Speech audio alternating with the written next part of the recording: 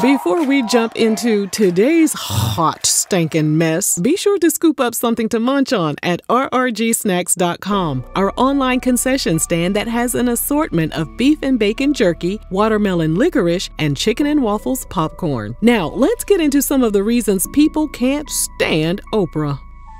During a 1985 appearance on The Tonight Show, the late Joan Rivers criticized Oprah for her weight gain. But you went into beauty contest. They told me you were a beauty contest winner. Yeah, that was 50 pounds ago or so. So how'd you gain the weight? I ate a lot. You're a pretty girl and you're single. You must lose the weight. I'm going to. Although Oprah laughed it off, it rubbed her the wrong way. She and Joan were never cool after that, and the feeling was apparently mutual. In 2010, Joan's close friend told the National Enquirer that Oprah was at the top of Joan's hate list. The friend said Joan thought Oprah was the biggest phony in the world. She also called her cold, and despite her persona of being caring and giving, Joan was convinced Oprah only cared about herself. Joan also reportedly questioned Oprah's sexuality. In her autobiography, which we've linked for you in the description box, Joan wrote that Oprah's longtime boyfriend, Stedman Graham, was her beard.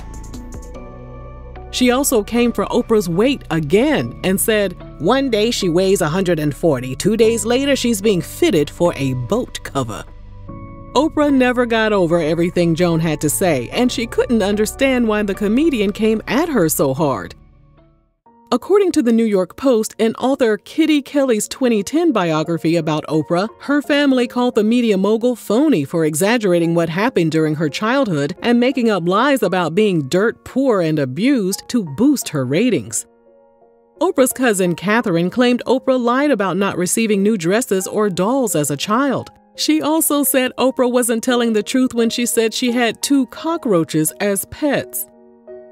Catherine went on to describe Oprah as being relatively spoiled as a little girl, which completely contradicts Oprah's own recollection of her childhood.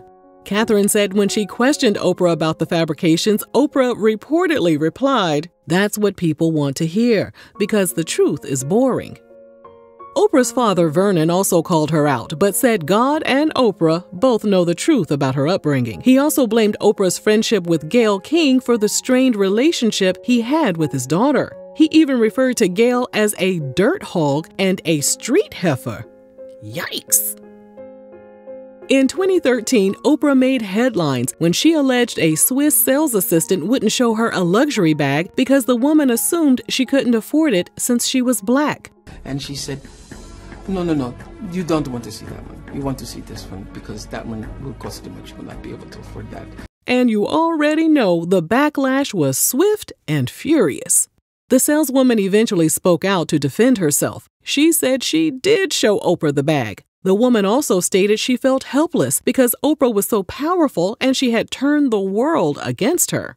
Conservatives didn't believe Oprah's version of events at all. They also noticed that Oprah's allegations conveniently coincided with the promotion of her new movie, The Butler, which was about the civil rights movement. To be able to make out with Oprah, to have love scenes with her and those tiggle bitties. Oprah eventually made a statement by telling reporters during the premiere of The Butler, "I'm really sorry that it got blown up. I purposefully did not mention the name of the store. I'm sorry that I said it was Switzerland." People wondered if she was really discriminated against. Why would she apologize? And why did she wait to do it at the premiere of her new movie?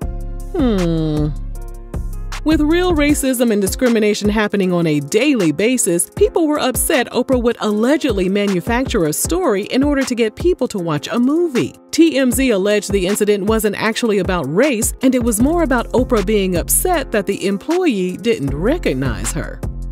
The hip-hop community has long had a problem with Oprah since many artists have accused her of not supporting the genre. In 2006, Ice Cube told FHM magazine he'd never been on Oprah's talk show despite being involved in 3 projects pitched to her. He explained how his barbershop co-stars Cedric the Entertainer and Eve had been invited to chat with her, but he hadn't. Ice Cube pointed out that while Oprah has had all types of unsavory characters on her show, like people who have harmed women and children, he wondered why he wasn't good enough.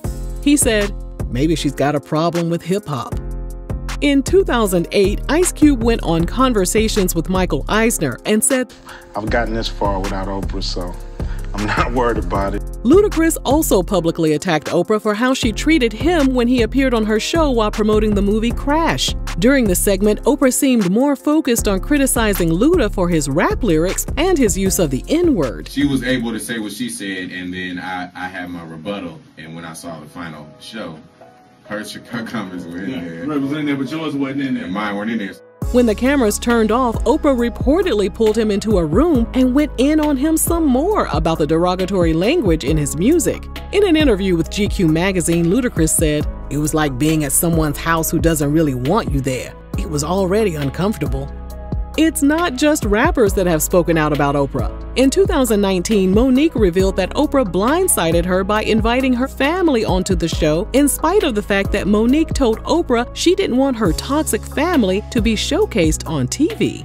After Toni Braxton's 1998 interview about her money problems and bankruptcy, Toni said Oprah was so freaking mean. She felt like Oprah was reprimanding and belittling her for her spending habits. During the interview, Toni wiped away tears as Oprah tore into her. While Toni eventually forgave Oprah, fans didn't.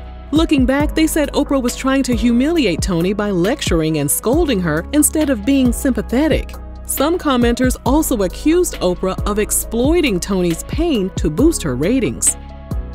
When Oprah opened up her South African Leadership Academy boarding school for girls in 2007, it sounded like a good idea. At first.